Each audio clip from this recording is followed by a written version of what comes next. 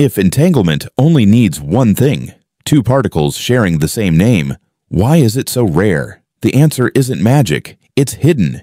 In the very first split, when the unknown fractured, two primordial particles were born. One began to lock energy inside, becoming solid and gaining mass. The other carried energy around itself, weightless, like pure motion. From that moment, the universe chose variation. If every particle were identical, there would be no reactions, no chemistry, no life. Complexity would never exist. But imagine if the universe gave the same cosmic name to every identical particle, one change, and all of them would react instantly. If every atom of uranium shared one cosmic name, a single nuclear explosion could trigger every uranium atom in the universe at the same time.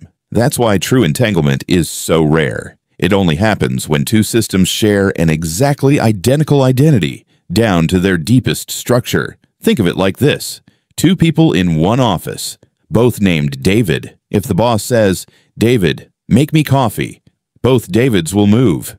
Same name, same instruction, same action. Or in programming, define two variables with the same name, change one value, the other changes instantly. That's entanglement. We actually witness weak entanglement every day. Without noticing it, gold behaves the same, silicon behaves the same, anywhere in the universe. Same composition, same properties, shared state. But what if we could trick the universe into giving two systems the same cosmic name?